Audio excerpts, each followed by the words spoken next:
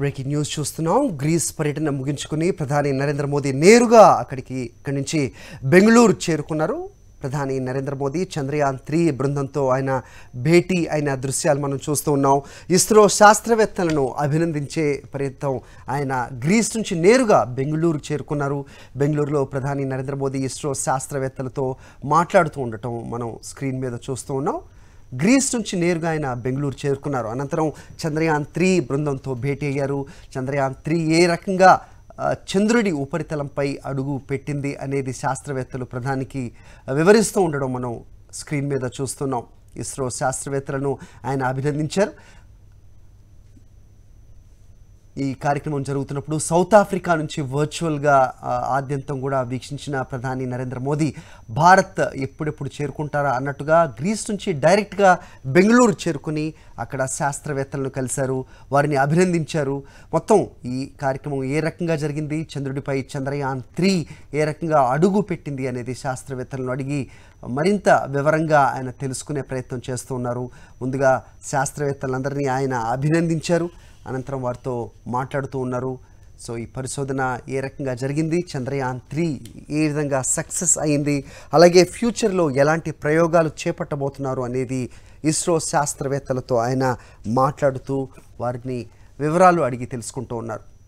అలాగే విక్రమ్ ల్యాండర్ నుంచి రోవర్ ఏ విధంగా దిగింది అనేది, ఆ ర్యాంప్ ద్వారా ఏ విధంగా చంద్రుడిపై అడుగు పెట్టింది అనేది కూడా శాస్త్రవేత్తలు ప్రధానికి వివరిస్తూ ఉండడం మనం విజువల్స్లో చూస్తూ ఉన్నాం. మనకు కనిపిస్తోంది ఆ మినియేచర్ విక్రమ్ ల్యాండర్, అలాగే ప్రజ్ఞాన్ రోవర్ ఏ విధంగా ర్యాంప్ నుంచి దిగుతుంది అనేది ముఖ్యంగా శాస్త్రవేత్తలు ప్రధాని నరేంద్ర మోదీకి వివరిస్తూ ఉన్నారు. అప్పుడే రోవర్ తన పనిని ప్రారంభించింది. అన్ని వ్యవస్థలు కూడా సజావుగా పనిచేస్తున్నాయంటూ శాస్త్రవేత్తలు నిన్న ప్రకటించిన విషయం తెలిసిందే. సో సోలార్ పవర్తో విద్యుత్ని తీసుకుంటూ రోవర్ తన కార్యక్రమాన్ని ప్రారంభించింది. 14 రోజుల పాటు తన పరిశోధనలో చేసే విధానాన్ని ఏ విధంగా చేస్తుంది, అలాగే చంద్రుడిపై నీటి జాడలను గుర్తించే పనిలో ఏ విధంగా ఉంది రోవర్ అనేది శాస్త్రవేత్తలు ప్రధాని నరేంద్ర మోదీకి వివరిస్తూ ఉన్నారు.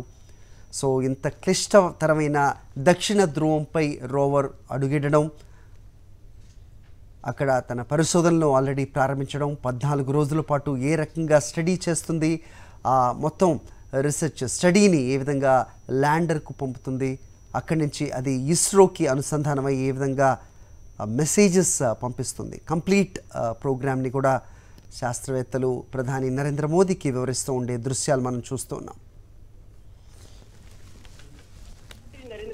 पिछले कुछ सालों में जिस तरह से नेविगेशन सैटेलाइट पर नजर बनाए रखी, जिस तरह से भारत ने डिजास्टर मैनेजमेंट पर एक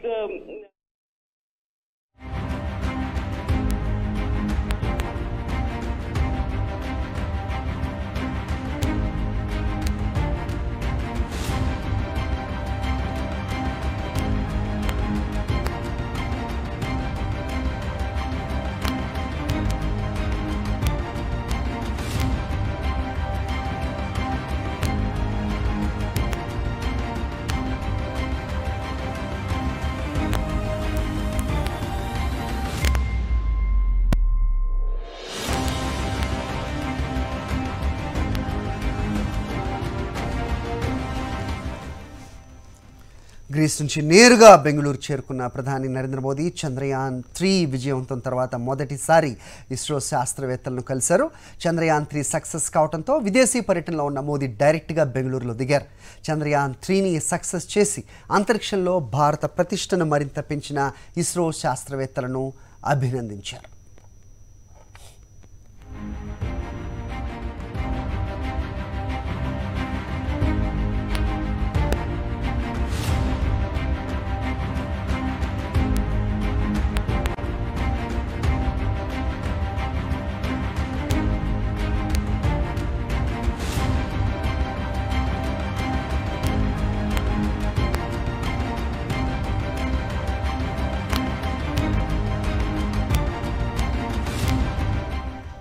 ఇప్పటికే చంద్రుడిపై పనిచేస్తున్న ప్రజ్ఞాన్ రోవర్ తీసిన తొలి ఫోటోను ఇస్రో షేర్ చేసింది. ఆ తర్వాత మరో ఫోటోను కూడా తీసి పంపింది. 14 రోజుల పాటు రోవర్ పనిచేయనుంది.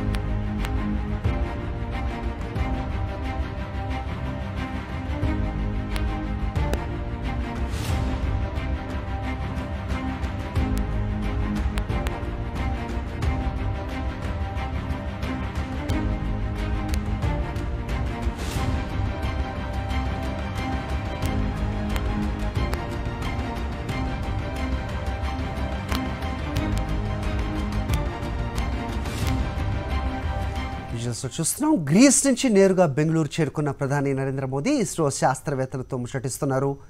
సో మొత్తం రోవర్ ర్యాంప్ మీదుగా విక్రమ్ ల్యాండర్ నుంచి చంద్రుడి ఉపరితలంపై ఏ విధంగా దిగింది అనేది వాళ్ళు కూలంకషంగా వివరిస్తున్న దృశ్యాలు మనం చూస్తున్నాం. 14 రోజుల పాటు రోవర్ చేసే పరిశోధనలు ఏ రకంగా ఉపకరిస్తాయి, అలాగే ప్రపంచ దేశాల మధ్య భారత్ ఏ విధంగా తలెత్తుకుంది, సో ఈ పరిశోధన ద్వారా నిరూపించిన భారత శాస్త్రవేత్తలను, ఇస్రో శాస్త్రవేత్తలను ప్రధాని నరేంద్ర మోదీ అభినందిస్తూ ఉన్నారు. భుజం తట్టి మరి సోమేష్ను అభినందించడం మనం చూసాం. సో ఇస్రో శాస్త్రవేత్తలను ఆయన పలకరిస్తూ సో ఆనందం వ్యక్తం చేస్తున్న దృశ్యాలు కూడా మనం చూస్తూ ఉన్నాం.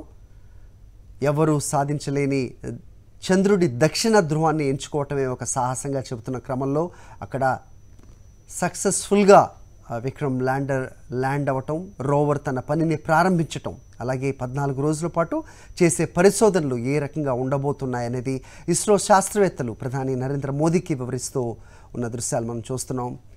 ఆయన శాస్త్రవేత్తలను ఉద్దేశించి మాట్లాడబోతున్నారు అనేది కూడా సమాచారం మనకు వస్తోంది. గ్రీస్ నుంచి నేరుగా బెంగళూరు చేరుకున్నారు ఆయన. చంద్రయాన్ 3 బృందంతో ప్రధాని భేటీ అయ్యారు. వారిని పేరు పేరున అభినందించారు.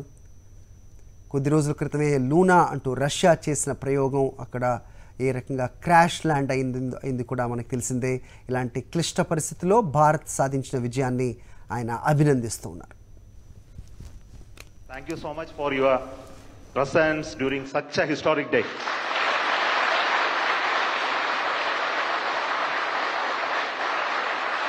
You promised us that you will come and meet us on that day, and you are here, and thank you so much for your gracious presence today amongst us.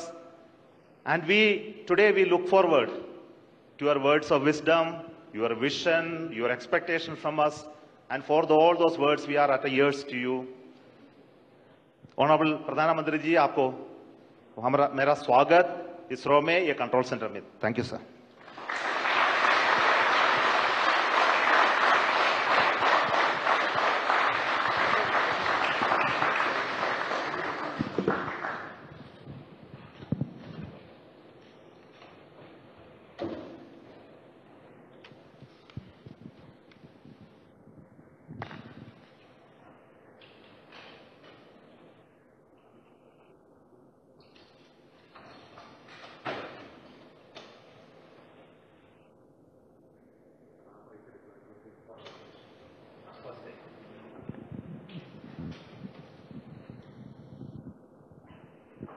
So we are seeing the ramp being deployed now.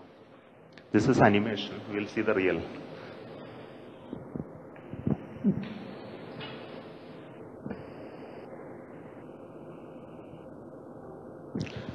Next solar panel of the ramp of the rover again opens.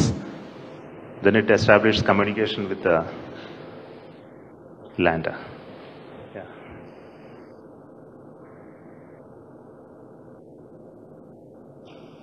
Then it slowly comes out.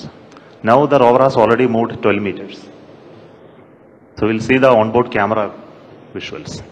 So this is a camera mounted on the side just before the ramp deployment. So what you're seeing is the deployment of the ramp with the rover mounted on that. The solar panel of the rover is deployed already, and it is getting released and moving towards moon cell.